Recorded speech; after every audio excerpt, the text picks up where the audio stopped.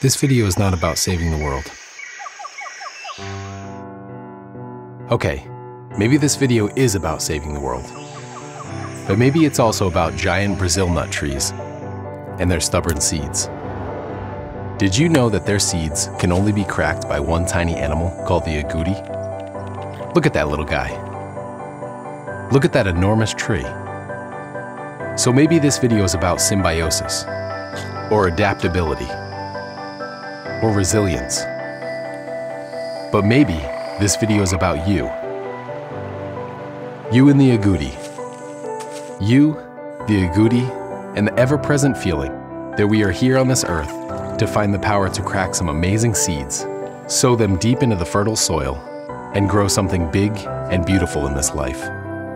Something that connects our entire jungle and leaves the world a better place.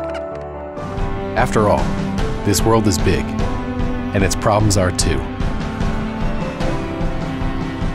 Now don't get stressed out, but did you know that someday you'll wake up to realize that the problems of the world, the big, scary, hungry, heartless problems of the world, no longer belong to our parents.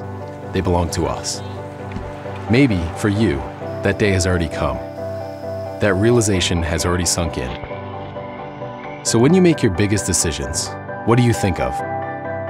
Do you think of the shareholders, your accountants, profit loss margins, or do you see the effect your decisions have on water sources, child slavery, or the well-being of your great-grandchildren?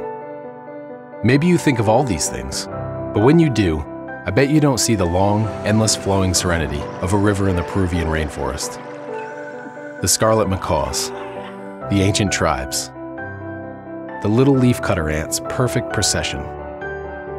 I bet you don't think about the agouti, because what could this possibly have to do with making the right decisions? No, this video is not about saving the world.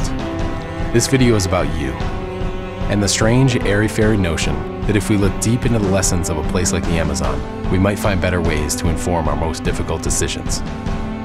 And maybe, just maybe, we could build something big and beautiful in this life without compromising the rest of our jungle.